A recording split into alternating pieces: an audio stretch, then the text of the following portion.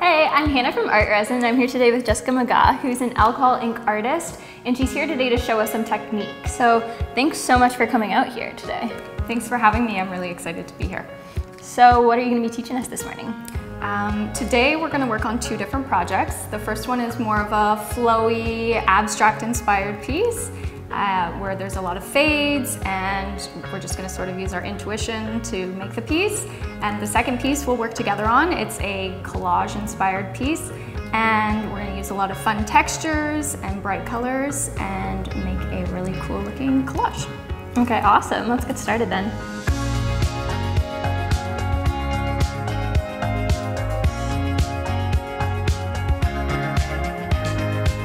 All right, so the first project that we're going to be working on today is an abstract alcohol ink piece where we're going to use our intuition to sort of create a blended, flowy piece. So the materials that we're going to use today are, of course, our alcohol inks.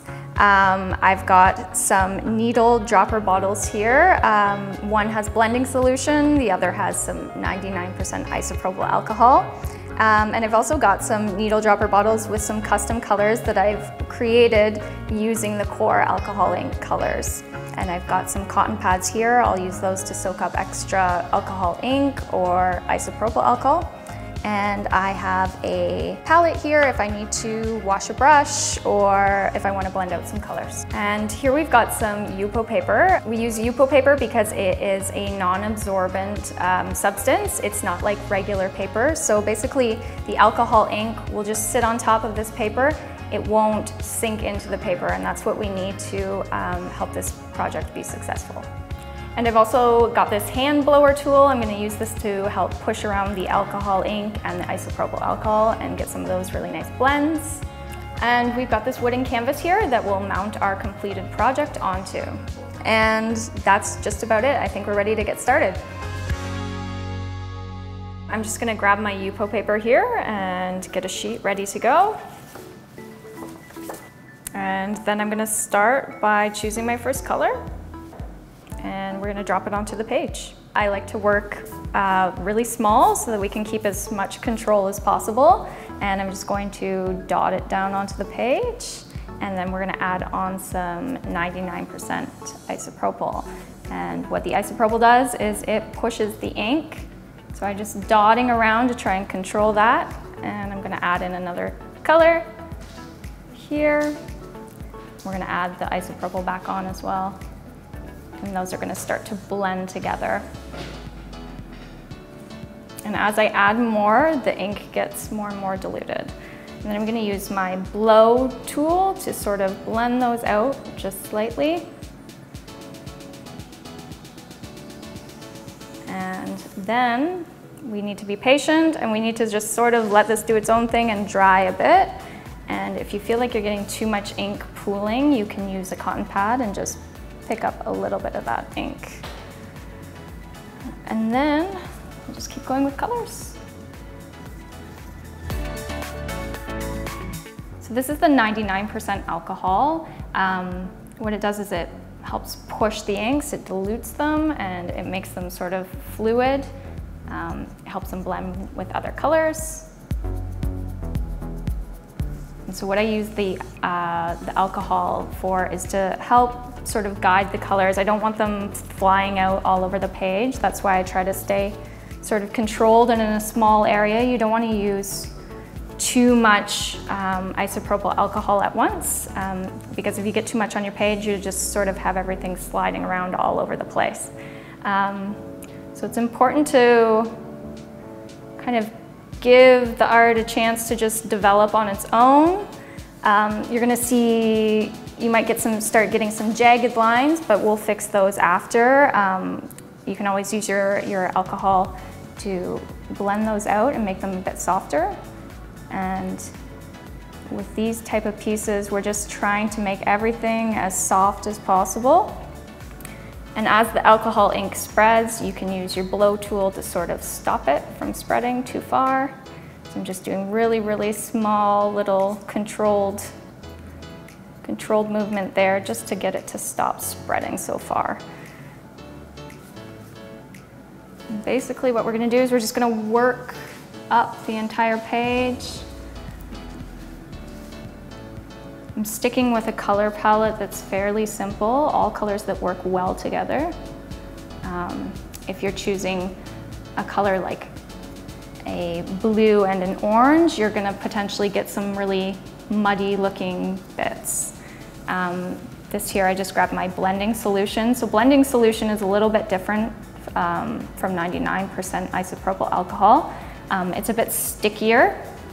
So what it actually does is it sort of picks up the color and moves all of the color versus the isopropyl alcohol. When you drop that down, it actually pushes the color and dilutes it quite a bit. So there's a slight difference between the two. And as you work with alcohol inks more and more, you'll start to notice those differences. So again, I'm only using the tiniest amounts of alcohol, ink, and isopropyl alcohol because I don't want things to get out of control. And while your ink is still wet, while one color is still wet, you can add another and get them to blend together really nicely. And as you add the dots, it'll start to push out. We're gonna grab some of the extra ink there, just so it's not too.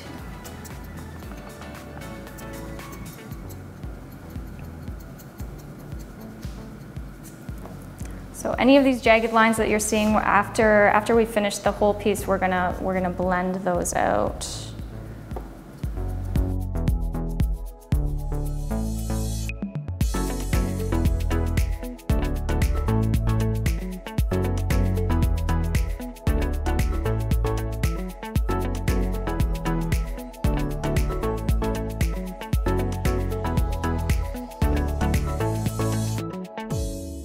There's not any rules about how you make these pieces. I largely go based on my intuition. I try to choose colors that all work well together side by side so that when they blend together, we're not getting any weird colors. And I try to, as I work up the page, I try to just balance out each of the colors. So I've got kind of, I work almost in sections of 3 where I'll use my main purple, blue, and this sort of greeny color that I've made.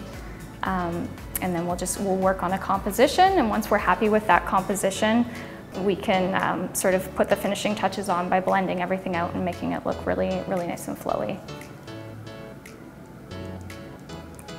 So the more 99% alcohol that you add onto the page, the more it's going to dilute your inks. So if you want to create kind of a fade, what you can do is you can dot just plain alcohol out onto the page and have it connect up with your color, and then you can use your blow tool and sort of push that very gently outward.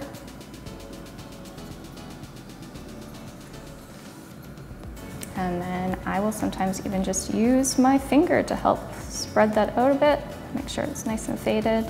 You can also use a cotton pad, a clean one, sort of soften up any of the edges. Just wipe up any of that and help it dry.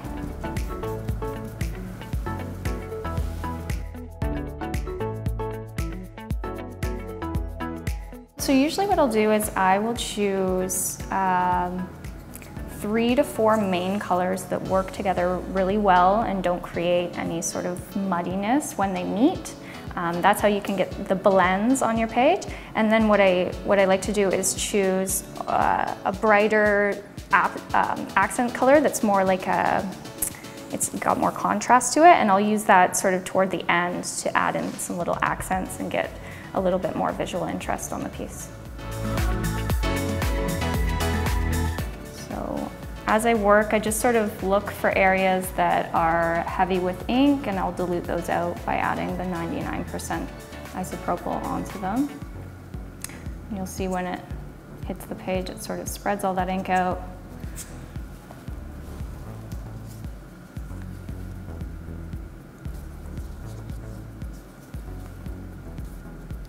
And if the ink that you have beside a color that you drop down is still wet, they'll start to blend together. If it's not wet, it won't blend as much. It will more so just kind of push and make some of those more jagged lines.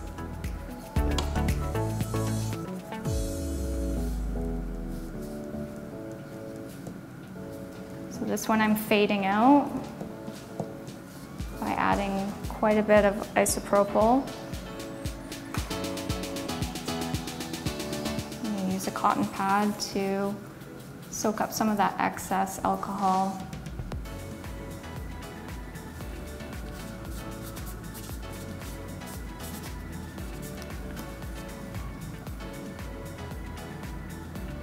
So the reason that I like to use a blow tool versus something like a blow dryer is that the blow tool doesn't dry the ink as fast, and that's actually how you achieve sort of more of the blended look. If you don't dry your inks as fast, they have more time to sort of settle into the page and blend out a little bit more nicely, so you can get that flowy effect.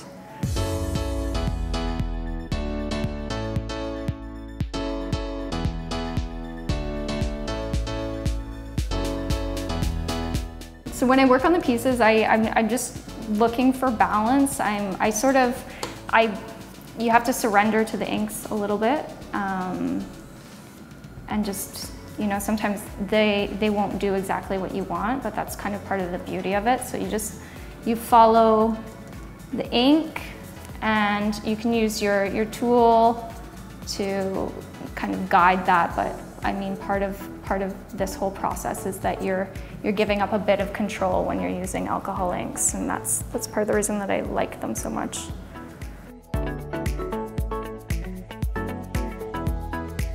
Another part about alcohol inks is that they do dry quickly, so in some senses you have to make quick decisions, and they might not always feel like the right decision at the time, but generally if you keep going with a piece, you can get it to a place that you'll be happy with in the end.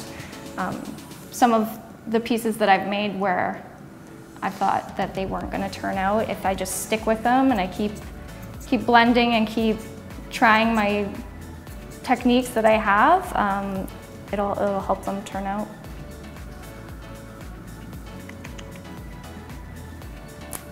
So now I'm just looking at the composition. I mean, we've got just kind of one single line up the center here. Usually with my pieces, I like to start with this kind of main center area, and then I will branch off from there. So I think I'm going to come up here with a little bit of ink, and possibly down this way with a little bit more. And then we'll see how that looks in terms of a composition.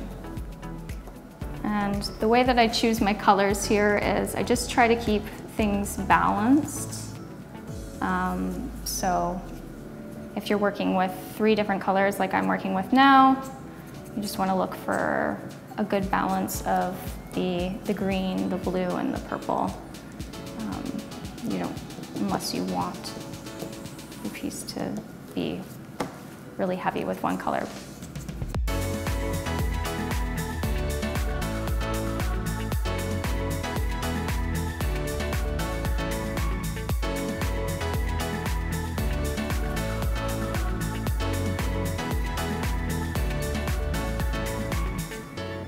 I'm using this blow tool here to try and prevent getting a jagged line. I'm just concentrating it right here to try and dry that small area, and then the rest over in this area I'm going to just let the ink and the isopropyl alcohol do its thing and kind of dry on its own. I mean, some jagged lines in the piece are okay, but usually the alcohol ink's really diluted in those areas, or sorry, the alcohol ink's really concentrated in those areas, and I find sometimes it's a bit distracting visually. So, I mean, personally for my pieces, I like them to look a little bit wispy and kind of ethereal, or like, you know, something that you might see in a dream. But I mean, jagged lines are totally okay. If you like that look, then it's totally okay to have some jagged lines. Like right here in this section, I like how this looks because it's got sort of an interesting look.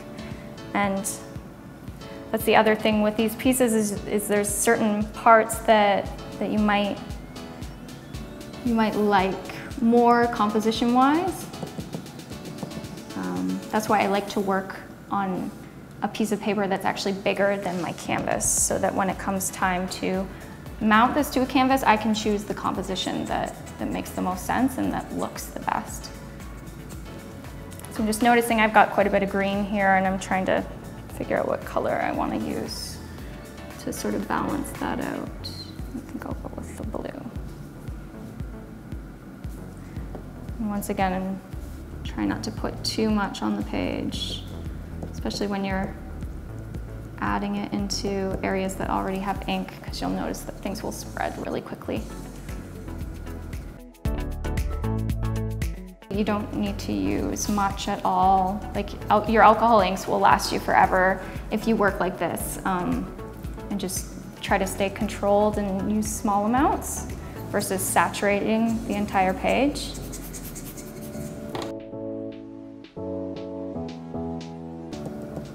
So I just dot the isopropyl alcohol onto the page when I want to blend something out. And the more you add, the more it will blend.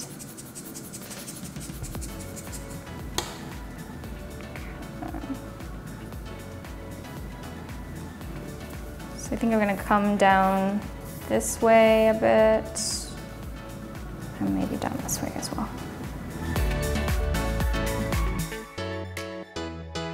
And then when your ink is still wet, you can add in more color to get those blends between the two. So I just use the 99% to try and push the two together, and then I'll use my blow tool to blend them out a little bit more. And that's where you'll start to get those colors mixing and creating new and different colors on your yupo.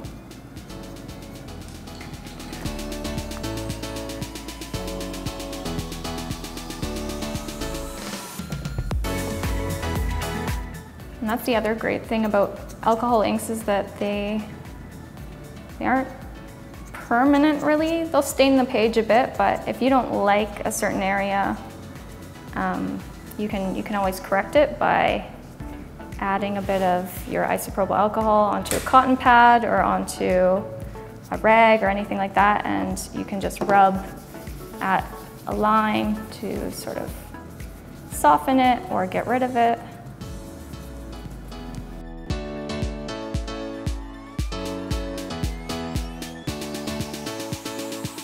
And one of the reasons that I like to use these little needle dropper bottles is that they give me quite a bit of control in terms of how much ink comes out or how much alcohol. And it's actually nice to kind of have that constant flow of isopropyl alcohol just at your hand versus constantly going back and forth from a bottle or using a pipette. It gives you ability to react a bit quicker.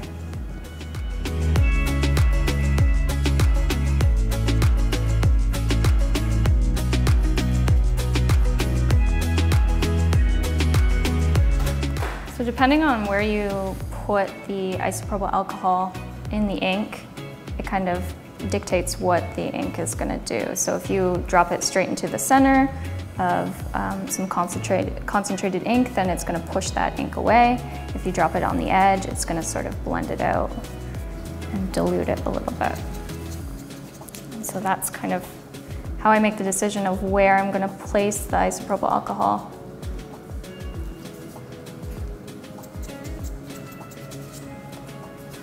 On this side here, I want to blend this out, so I'm placing it closer to the edge, and then I'm using my blow tool to push the color.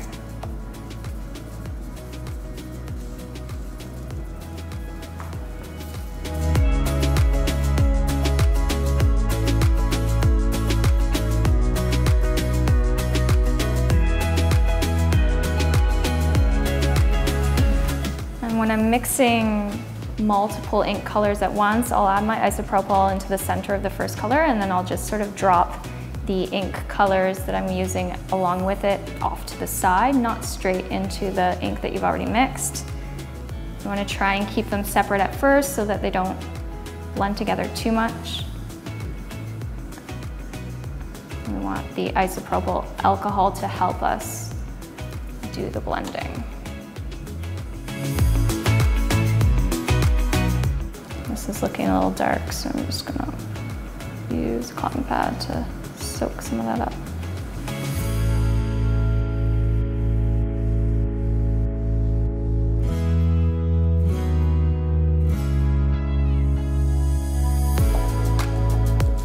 So along the edges is usually where I sort of fan things out and blend them.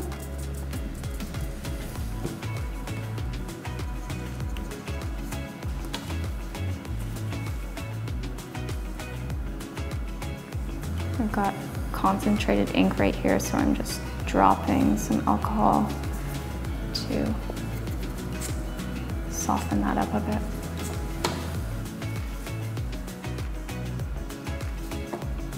And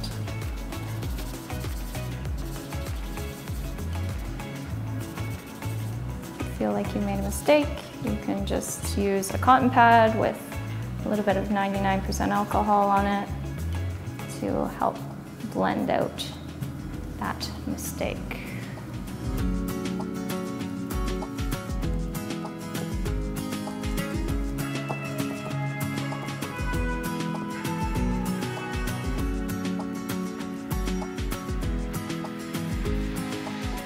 So I'm just looking right now to figure out where I want to go next with this. Sometimes what I find helps is if you're working on a composition and you're unsure of what to do next, you can just flip your page, and sometimes that can help you decide where you want to go from there. I think I might do a bit more over this way.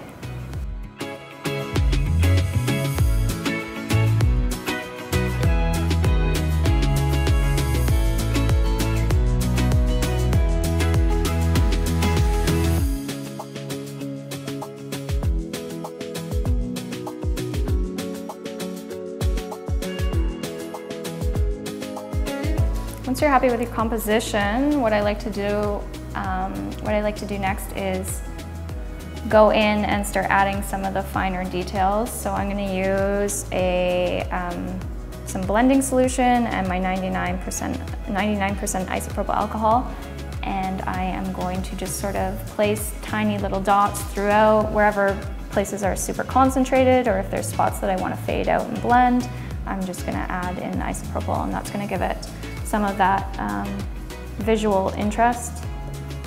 And again, you don't want to get too far ahead of yourself and put too much alcohol down on the page at once. So just focus on small areas at a time. And while I'm doing this, I also like to use a cotton pad to pick up some of the ink and help really fade it out.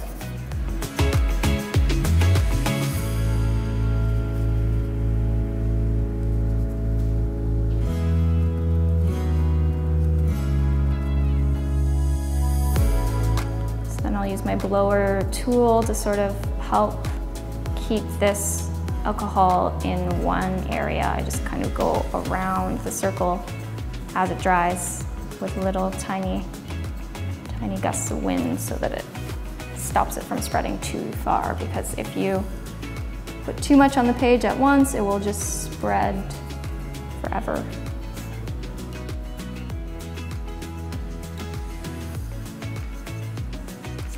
And really what I'm looking for is areas that are really concentrated with alcohol.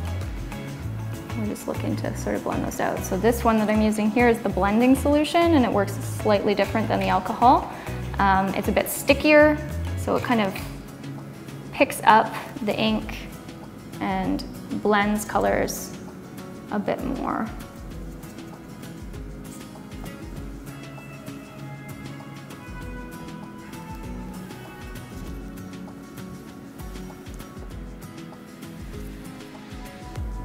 And if you use the blower tool right in the middle, you can sort of push some of those inks around.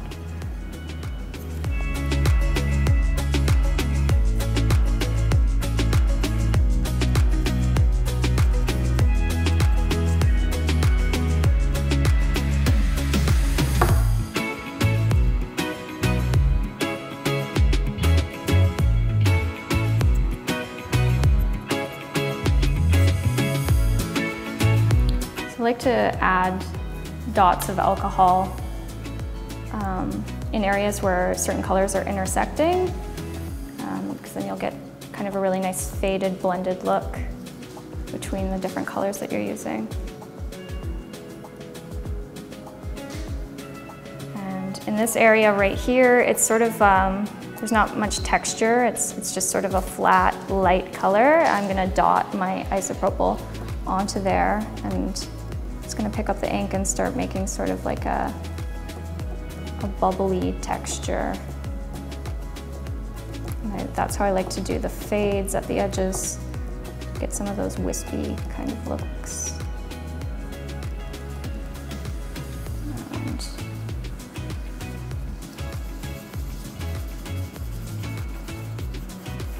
use a cotton pad to get rid of any harsh lines.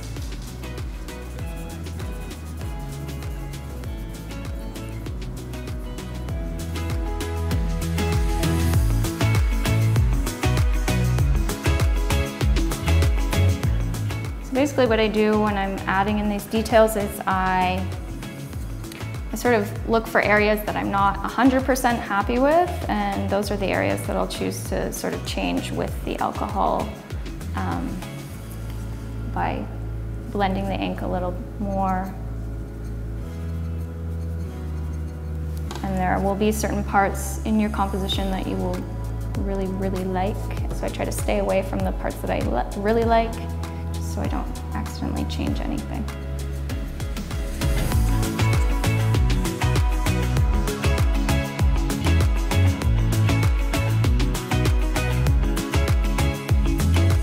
Honestly, it's a lot of failures, but every single time that you create a piece that you're not 100% happy with, you learn something from that piece.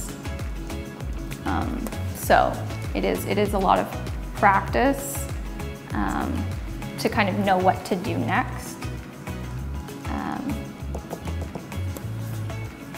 But it's not hard to learn. You just have to stick with it.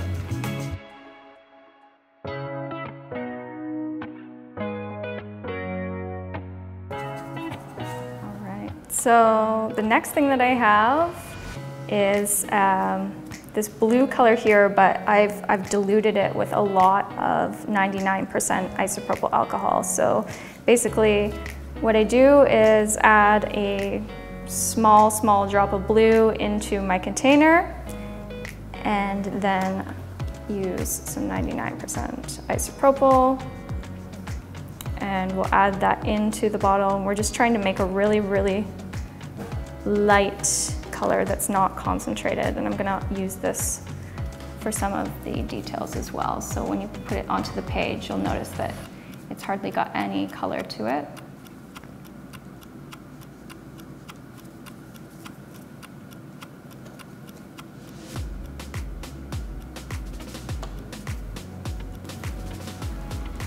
That's good for creating some of those faded pieces on your art if you just use a really diluted color.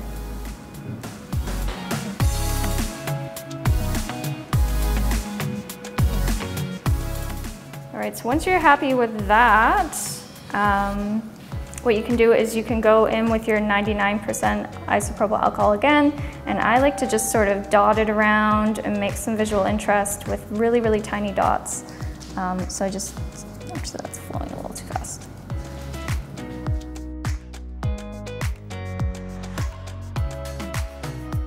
So if you find that your alcohol is flowing too fast in the needle dropper, if you fill it back up, there will be less air in there and it will slow it down a little bit.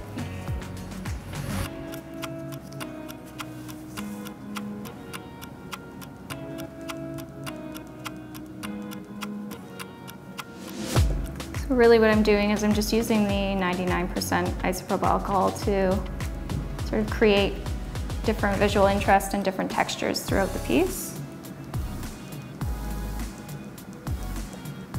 When you dot it on the page like that, the way that the alcohol inks flow, you'll get these sort of almost worm-like patterns.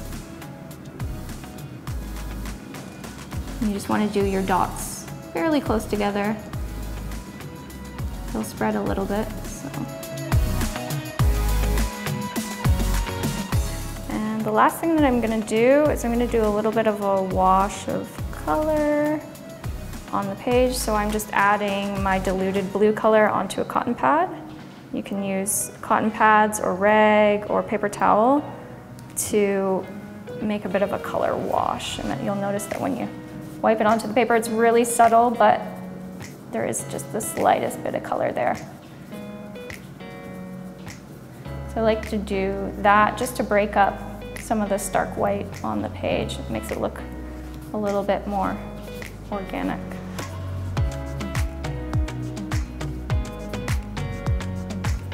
And then you can add some more isopropyl just in those spots to push that really, really light color away, and you'll get a little bit more of the that sort of veining look, that really light veining technique.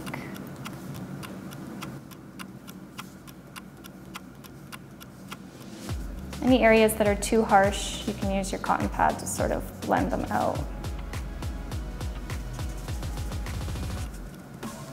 All right, so I think for me, this is the final composition. What I've got here is my accent color. This is the yellow, and it's just mixed with the slightest amount of black, just to sort of dull it down tiny bit so it goes a bit better with our color palette. So what I'm gonna do with this, I'm gonna use this yellow color as my accent. And I've got a very small brush. So either you can dot the yellow color on, or sometimes what I like to do is load the brush, not too much, but I like to just tap it off of my finger, and you're gonna start to get these very small dots of yellow. And we're just kind of doing that where you wanna make sure you don't have too much, or you'll get some really intense splatters, unless that's the look that you're going for. So just lightly tapping. And then I'm gonna load the brush, and I'm gonna choose a few areas to do a bit bigger. And we'll blend those out with isopropyl.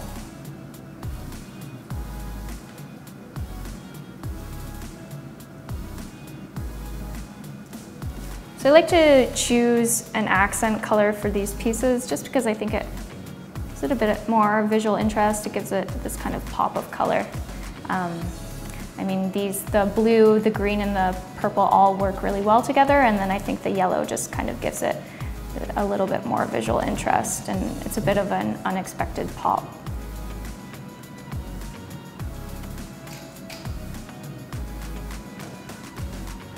Wherever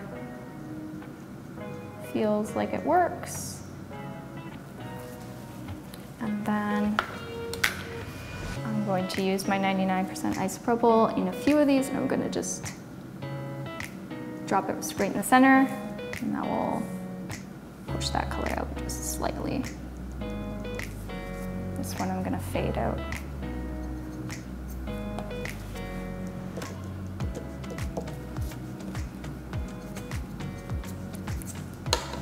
So these colors are pretty diluted, so you only need a tiny bit.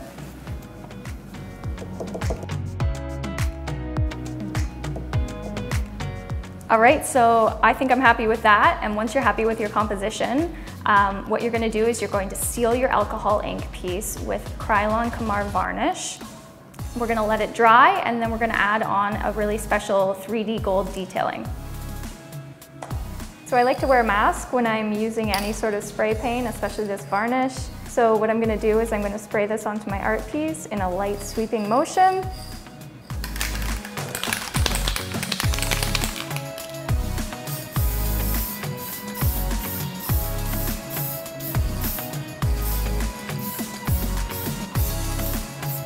And you just want to cover the entire piece. So that's it, and we'll just wait for this to dry, and then we will apply our 3D gold accent. All right, so now that our varnish is completely dry, we're gonna apply something called a relief paste to make our wonderful gold accent. So you just want to do a thin line. It's going to come out as a sort of raised line. And I'm just doing organic shapes. So I'm using a relief paste to make these raised lines.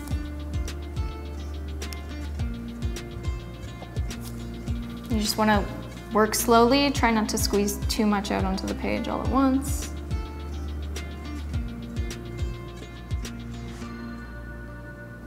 So I'm choosing to add this 3D element to my piece for a little bit more visual interest, but you don't have to. If you're happy with your piece as is, you don't have to add the 3D paste.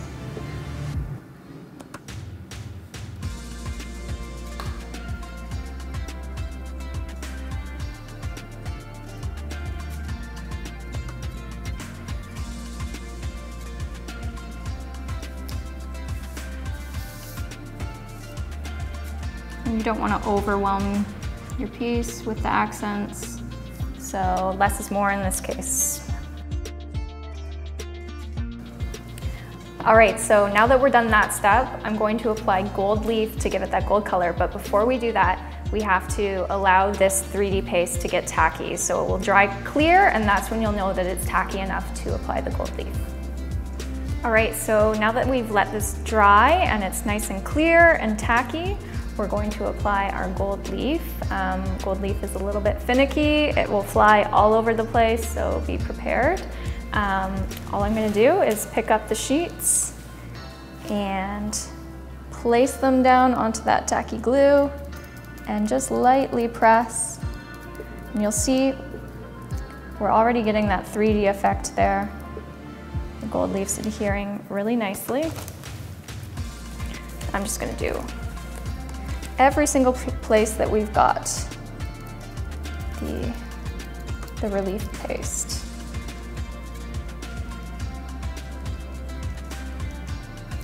All right. And then you can use a soft brush to lift up some of the excess.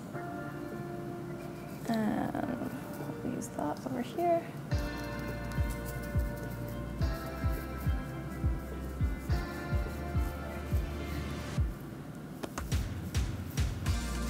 So once this relief paste is tacky enough, you'll find that the gold leaf will just stick to it without any effort. If your relief paste isn't dry enough, you'll have some issues where the relief paste might squish underneath what you're doing. And if it's dried for too long, your gold leaf won't stick properly. So we're in a sweet spot right here. So it's typically 1 to 2 hours for this relief paste to dry properly. It also depends on how thick of lines you're doing. So there's a few factors, but a good way to tell whether it's dry or not is if the paste is transparent and it has no more white showing and it's nice and tacky. So you'll be able to tell as soon as you stick gold leaf. All right, so I think we've covered all the areas, and now we can just use a soft microfiber cloth to wipe away this excess. God, it's gonna go everywhere.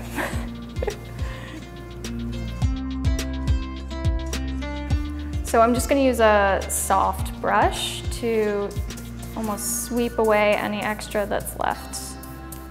This stuff is really sticky. It will cling to everything.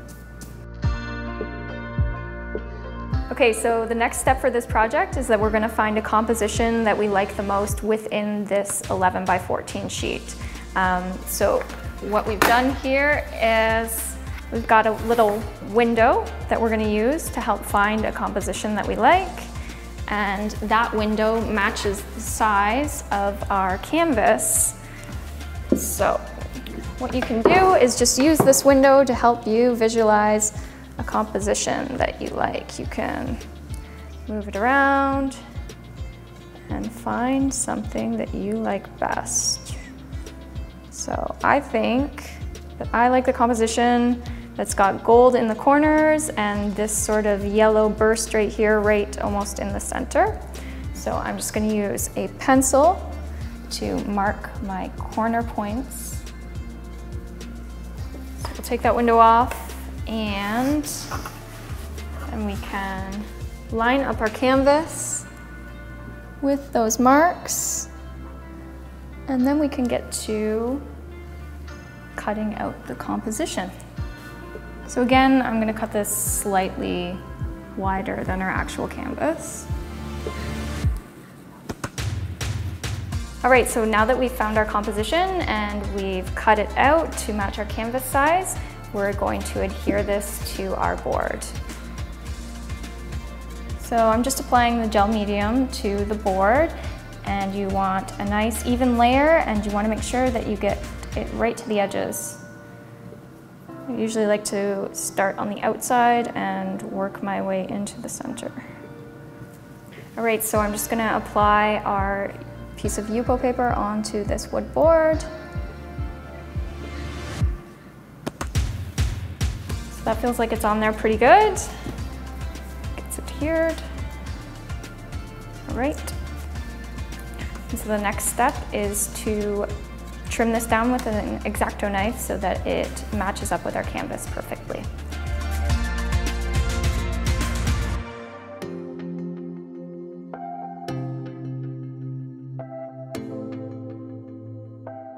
Okay, so I'm ready to do our collage piece now, so where do we start? So I've got 4 different techniques that we're going to try today. The first one, we're going to use a palette knife and we're going to push the ink around the page. The second one, we'll use a brush to create some texture. We're going to use a technique where we use a sponge brush and we're going to apply the ink onto the sponge and brush it to make a nice gradient. And the final technique is a saran wrap effect where we put the saran wrap onto the page and it creates kind of like a mosaic texture. Okay, sounds like fun. Let's do it. All right, so I think the first one we'll start with is the palette knife technique. So for the palette technique, we're going to use our palette knife to push this ink around the page. Today I think I'm going to use pink, yellow, and maybe some blue. So the first step is just to apply some ink onto your paper, a generous amount, and then you're just going to use your palette brush and just push it, and then you can drag some excess down, and then add a bit more, and push it around. So this is just meant to be a texture for collage. So it might look a little crazy as a whole entire art piece, but once the texture is made and we're cutting it into smaller shapes, it will look a little bit better. I'm adding the yellow next because the yellow is complementary to the pink. So if we get some blending, it's just going to turn to orange. It's not going to turn muddy. We're going to save the blue as our last step so that we don't get muddy colors. So I usually try to stick with 2 complementary colors, and then the final one can be a contrasting color. And that's that. I'm happy with that one. I love it. Do you want to give it a try now? Yeah, I'd love to. So just start by putting a good amount of ink on your page.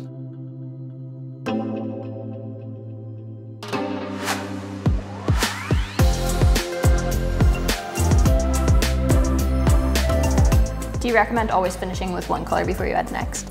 Yeah, usually I like to start with a base of one color, and then if I think it needs a little bit more, I'll add it as I go. But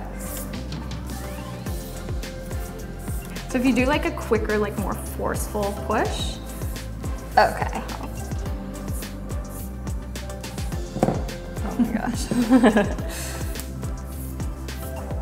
Lots of yellow here. So I think now you can probably add in your green.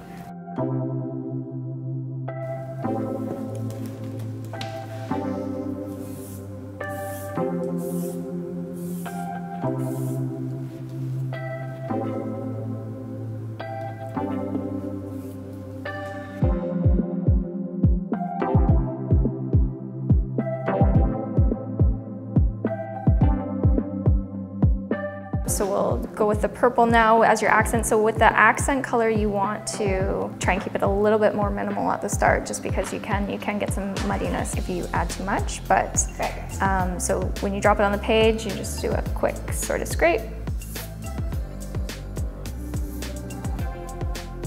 And then, sorry, this spot right here where you've got some bleeding ink. Thanks. That's all right.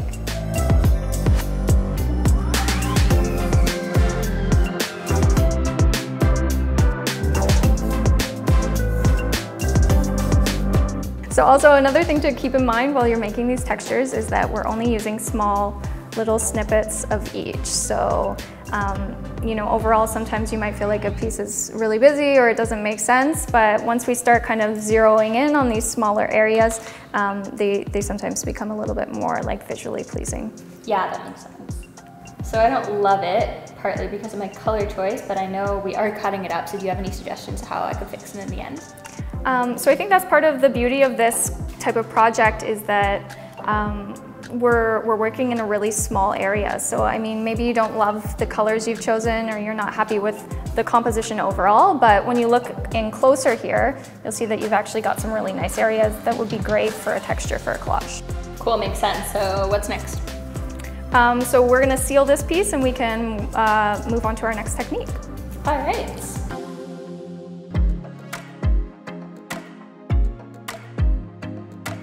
Okay, so technique number 2 is a paintbrush technique where we're going to use alcohol ink and brush it along our paper, and we're going to use some 99% isopropyl alcohol to blend it and create some texture. I guess I'm going to just start by grabbing our palette here, and I'm going to choose my colors. I think we'll go with a blue again, so I'm just dripping them into our palette here. It just makes it a bit easier to grab them on the brush. Maybe a bit of yellow. How many colors do you recommend for this technique? I usually try not to complicate things too much. I try to stick with, you know, about 3 colors maximum. Okay.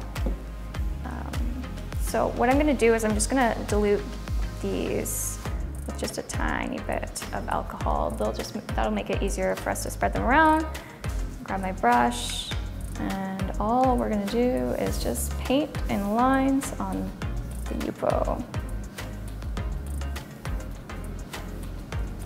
And then you can add some alcohol to kind of create texture. And you'll see that it spreads up the page. Again, we're not gonna worry too much about the composition or how things look, because we're only going to be using small snippets. So I'm gonna fill this last one here with a bit of alcohol so that I can clean my brush a bit before I move on to the yellow. And this is gonna go a bit green because I've still got some blue. That's fine. Brush that on. And add a bit of alcohol here. So I usually just work in lines straight down the page. And it's all right if your colors are mixing a bit. That's actually what adds a bit of visual interest there.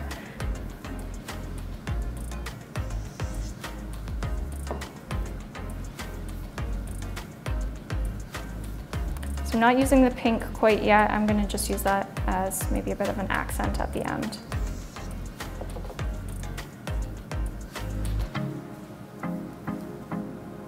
And for this style, you can be a bit more liberal with your isopropyl alcohol because we are just aiming to cover our page with a texture.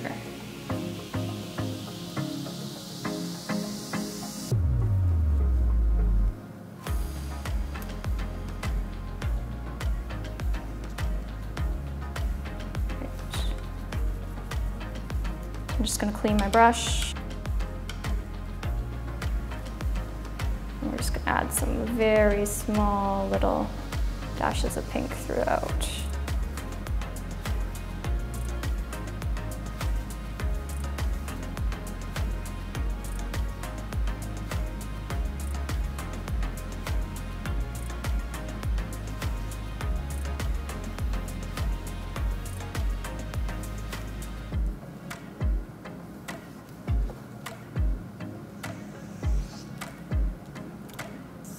And every time you add that isopropyl onto the page, it reactivates the inks. They'll start to move around and blend again.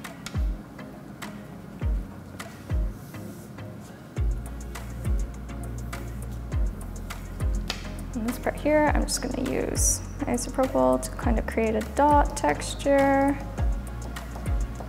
And maybe a bit more here.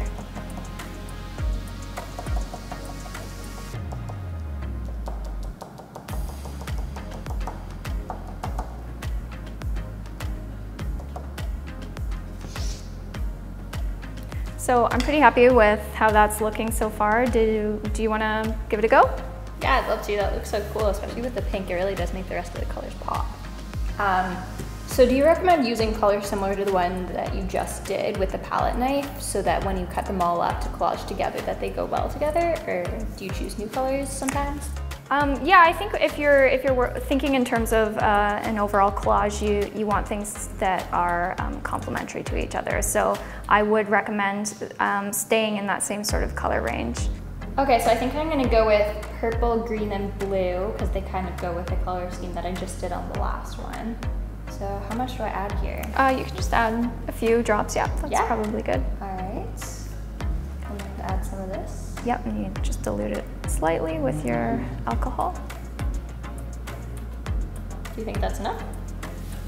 I would add just a little bit more to that, just keep going. Purple is I would dark, probably do the whole dropper actually. All right, yeah. I'm gonna do it. Cool. Do I have to mix it up right away? No, you can let it sit. We'll come back to it in a minute.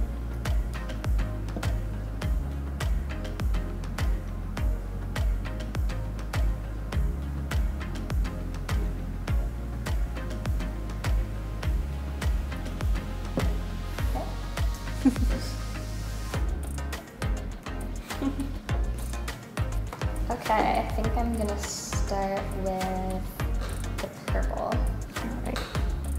So that wider, flatter brush will give you more of a wash. This angled brush, it can give you a little bit more precision lines. So okay, you can start with that one and then switch it up. Oh, it's a pale purple, that's nice. Yeah, so when you add in that isopropyl alcohol, that's what dilutes the ink to kind of make it a little bit more subtle. And if you wanted it to be more intense, then you just add more ink. Okay. And if I wanted it to blend more, can I go without washing my brush and just mix it into the next color? Yeah, yeah, of course. Okay. I still might wash it out. Just wanted to know. Yeah, honestly, it's just it's all about experimenting. Some things you'll try something and find out a great new technique just by, not necessarily following the rules. The isopropyl, so I would add in lines just to sort of, create different texture throughout. So when you add in that line, it will kind of push your ink upward, you'll notice. And then you'll get some more kind of pigmented lines throughout.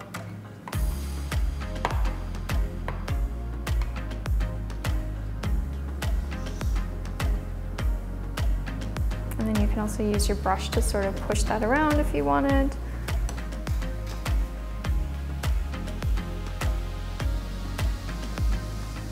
And if you want anything to be more pigmented, you can even add ink directly to your page if you wanted like a really intensely pigmented spot. Oh, okay. Or can we do it similarly to how we did the palette knife when you put a little drop and just brush it across? Yeah, I would say just do a small drop and maybe use a smaller brush to start, and then you can just sort of brush it across the page.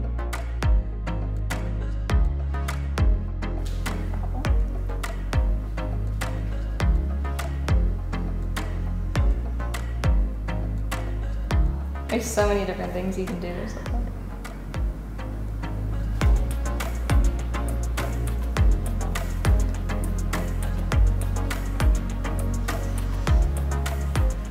I'm trying to like see the outcome when I like collage, even though I know I can't see the outcome. So it's like, I know there's not really a point of keeping going. You know what? I kind of like it. No, I kind of want to do some vertical lines. Can I add vertical lines? You can do whatever you want. It's your texture. All right, I'm gonna try it out.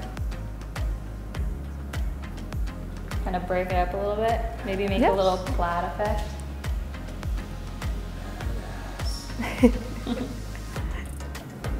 And try your little polka dot technique. Make mine a little bigger. See what happens. Oh, I kind of like it. Yeah, it looks really good. Thank you.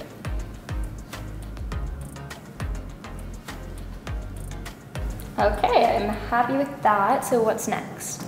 So the next technique that we're gonna try is the sponge brush technique. We're gonna make a little bit of a gradient.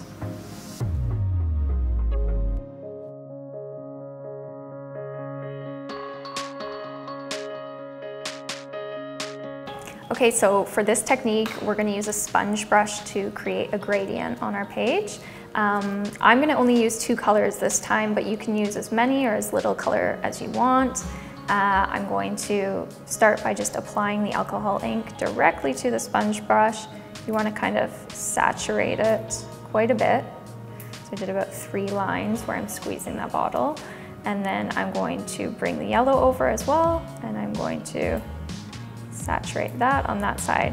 And so I'm choosing colors that blend together well in the center because again, we want to avoid any brown colors or muddiness.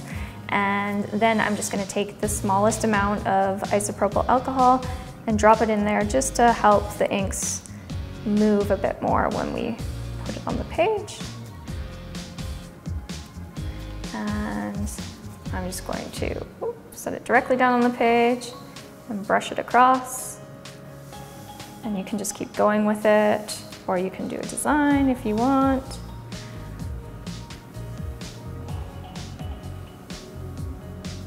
And we've got a bit of ink here at the side, so I'm just gonna lift my sheet to help it from pooling. All right, and then we just let it dry like that, and that's the gradient technique. It's so simple, but so pretty. All right, I think I might do blue and green this time.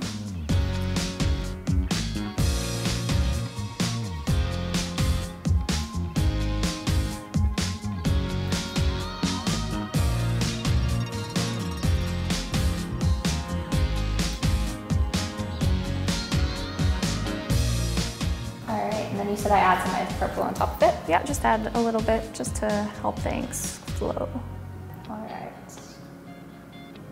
Do you think that's good? Yeah, that probably is good. And then I'm gonna just swipe it across.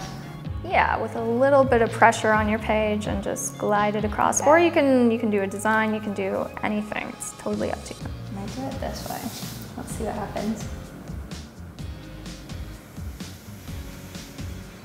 And if you feel like you want to dilute the ink a little bit more, you can add a bit more isopropyl, or you can keep it really pigmented. Might try a little bit more.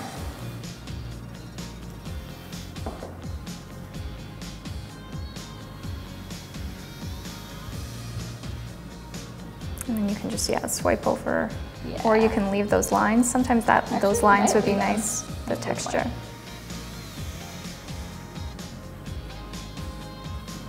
All right, super simple. Do you think that's good enough to Yeah, I think that's cut great. up in collage? I think it will be great, yeah. Okay, cool. So what's next? So the final technique that we are going to do is something similar to this, where we're going to swipe some ink onto a page, and then we're going to add saran wrap over top, and the saran wrap is going to leave it with a really cool mosaic effect. That sounds so cool.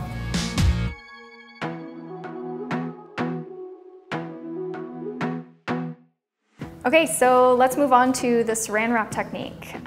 For this one, I'm going to choose yellow and blue, and I'm going to just apply them sort of in lines onto my page.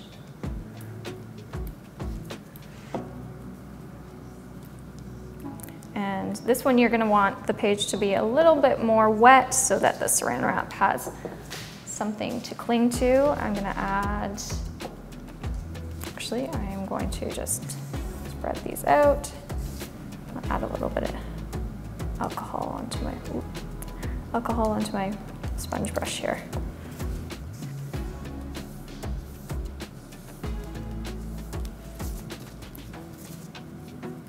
And I'm using a clean one for this yellow here so that I can keep some of that yellow color without blending too much.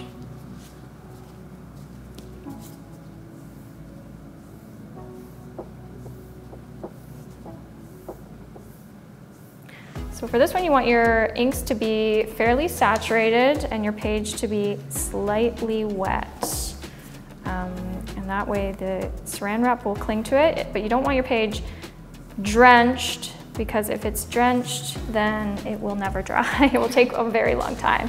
And then all I'm gonna do after that is just lay this down. You'll see it starts to cling, and you can kind of position it and crinkle it up just slightly. You don't want it too crinkled, but you'll see how it starts clinging, and it's creating a bit of a mosaic effect underneath of there.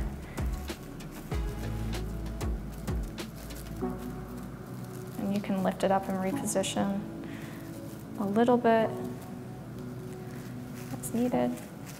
Make sure everything's in contact, and that is the saran wrap technique. That's so cool. You can already kind of see how it's going to turn out later through the saran wrap. Mm-hmm. I'm excited to see it pulled off. All right, should I start mine?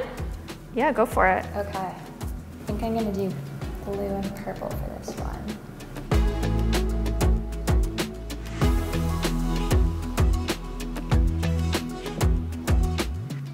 You're just going to want to add a bit of isopropyl alcohol onto your brush. Get it a little bit wet. Oops. That's all right. And now I can just brush it out? Yeah, and then you're just going to spread it around. Cool. And if you don't want colors to mix, you can use a separate brush to keep them separate. All right.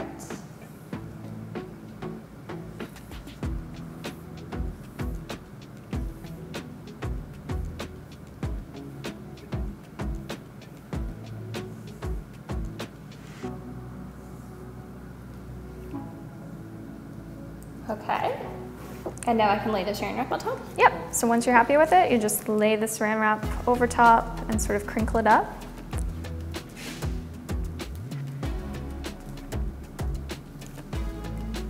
It's harder to crinkle than I thought.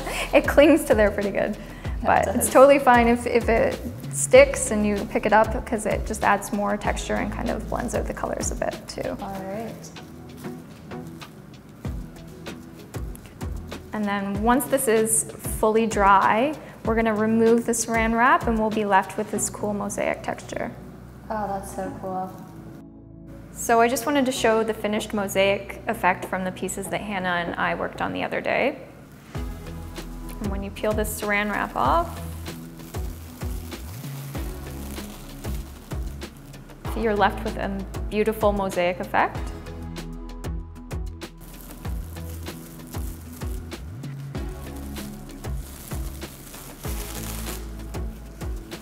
And that one looks great as well.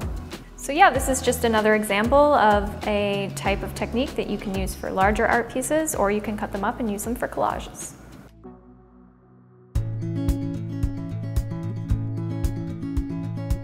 All right, so now that we're done all of our techniques, we're going to do some cutting and some collage work. We've already got a saran wrap piece here that we made earlier. Just for the sake of time, we're going to use this one. So I'm just going to peel this saran wrap off to reveal that mosaic texture there. That's so cool. I guess we should get started with our cutting. Normally I would recommend to seal these pieces with a Kamar varnish before you cut. But for the sake of time today, we're gonna cut first and do our gluing, and then we're gonna seal our pieces after. So basically, with a collage like this, you can cut out any sort of shapes that you want and that make you happy. I think I'm gonna go with a more organic style, maybe a bit of a pebble shape, but you can definitely do a geometric style or anything that pleases your eyes. All right, that's so fun. Okay, so one thing that I like to always start with is a background for my canvas. You can either paint this, or you can use a piece of yupo paper or yupo paper that you've applied a background texture to. So I've got one right here that's a bit darker on one side, and then we've just got the plain white on the back side. I think for mine, just because of the brightness of it, I'm gonna use white. And if you want to use the darker for yours, I think that would look great with your color palette. I agree. So what we'll do is start by just placing our canvases onto our paper, and we're just going to trace slightly larger than the actual canvas itself. Right, so now we've got those 2 circles and we just have to cut those out. All right, so I'm just actually gonna flip mine over to the reverse side, and I've got a white background here. Those fit our canvases pretty well. So then what we're gonna do is we're gonna use this as our guide, and that's gonna help guide us in choosing the shapes that we want for our collage. So I think I'm gonna start with something like this, and I'm going to create sort of an organic shape. And basically all we wanna do is just start cutting our textures and make a collage. All right. So as you're cutting your collage pieces, you're just sort of looking for visually interesting little snips within your bigger texture. So for my design, I'm thinking that I'm going to go with a bit more of organic shape, kind of almost looks like pebbles, I guess. And I think I'm going to add in some really bright accents. I'm going to cut some sort of thinner lines. That's so cool. Looks kind of like funky Easter eggs. I think I'm going to go a little bit more geometric. I'm going to start off with some small squares and then see where my heart takes me. That looks amazing. Thank you. So I'm just using these pebbles as a guide because I'm doing these lines here, and I want to make sure my cut is accurate. So I'm just sort of tracing around the shape that I want on my piece. And honestly, when you're working with something like this and you've created all these different textures, if something's not working out for you, it's so easy to just swap it out and switch directions. And that's what I like about creating so many different textures, is you have a ton of options when you're making these pieces. Yeah, that's so true. I love that you used all of one piece because then it went really well together in the end. Thanks. Okay, so if you're happy with your piece and you want to start fixing them down onto the yupo, I'm just going to use some super heavy gel medium. It kind of acts like glue, except it doesn't yellow. And when you're doing art projects, you don't want yellowing glue on your art projects. So basically what we're going to do is just paint it on like it's glue and stick it down in the places that you want it. Okay. Because we didn't seal these with Kamar varnish yet, and we're going to wait to do that step until after, you just want to be careful not to get too much on the front if you can, because this will lift off unsealed alcohol ink. Okay. All right, so this is looking good to me. Are you happy with yours? Yeah, I think I'm done. All right, great. So the next step for us is to apply our finished piece onto our wooden canvas. So we're going to actually use the same gel medium to glue it down onto the canvas. All right. So you want to do just kind of an even, thin coat. You don't want to go too crazy with it, and just make sure your edges are nice and coated as well so that it sticks properly. And then you're just going to apply some pressure. Okay, so once it's stuck on, we're gonna flip it over and we're gonna use an X-Acto knife to trim off the excess. Okay. So all you're gonna do is just press down on your canvas and bring the X-Acto knife right up to the edge and press.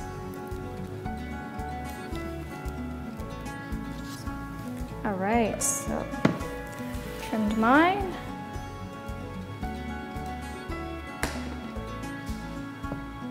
All right, so this looks really good to me. I love how yours turned out. So the next step in this is that we're going to seal it with our Kamar varnish, and then we're going to move on to resin. Cool.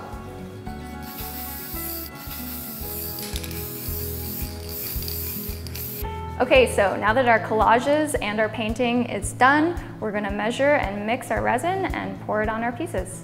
I've got the ArtResin 8-ounce kit here, which is actually the perfect size for all 3 of our pieces today. So I'm just going to mix them up. You want to be sure to measure by volume, not weight. And now we're just going to mix this up. You want to scrape the sides and the bottom to make sure it's thoroughly mixed. We're going to do this for about 3 to 4 minutes just to make sure everything's mixed properly. Okay, so now that our resin's looking clear and fully mixed, it's time to pour them on our pieces.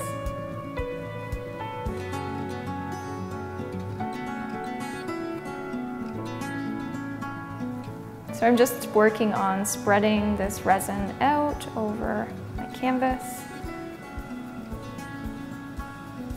So we've taped the back of this canvas just in case any of this resin drips over the edges. But the technique that I'm working on right now is a doming technique where the resin will hopefully stay contained within the top of my canvas. So the great thing about ArtResin is that it not only protects your artwork, but it also provides a layer of UV protection.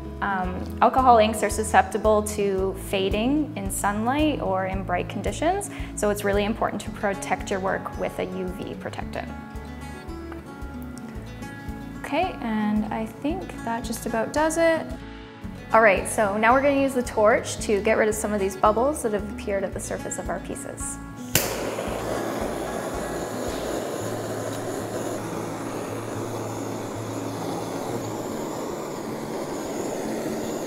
So we've torched all our bubbles, we got rid of any specks of dust, and now we're just going to cover them up for the night. All right, so things are looking really good with this project. Now that we've got that coat of resin on it, we're gonna set it aside to cure for the night, and we can come back and take a look at the final result tomorrow. Sounds good. See you tomorrow.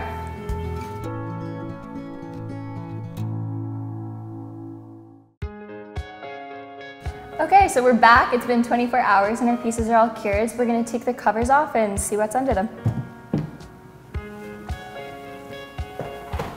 Oh wow, it looks so good. Yeah, I love how the resin makes the colors in these paintings really pop. It sort of brings out all the different alcohol ink colors, and it actually picks up some of the finer details as well. The 3D gold brings it to a whole other level too. It looks really good. These ones look great too. The clear coat of resin really made the neons pop with the colors you chose, and texture too. I really love these little snippets of texture throughout. They almost look like their own little art pieces when you look at it. Yeah, I totally see what you mean in this one too. I was a little bit unsure of it when I was putting it all together, but now that I see it with a clear coat of resin on top, I feel like it all came together really well. Yeah, I love the dark background, how that contrast kind of makes all these little pieces pop, and like, to me, these look almost like little landscapes. Yeah, they do. The only issue with this one is a tiny fleck of something fell into it when the dust cover was on, but that's not a big deal. I can easily sand it down and come back later and then add another coat of resin to make it perfectly clear and smooth on top. I'm really happy with how this one turned out. And I'm really glad that you came out to teach me. It was a lot of fun to learn about this, and I love learning about all the new techniques. Yeah, thank you so much for having me here. I think these pieces look amazing. Me too. Well, thanks for watching, and I really hope you guys enjoyed the video. See ya!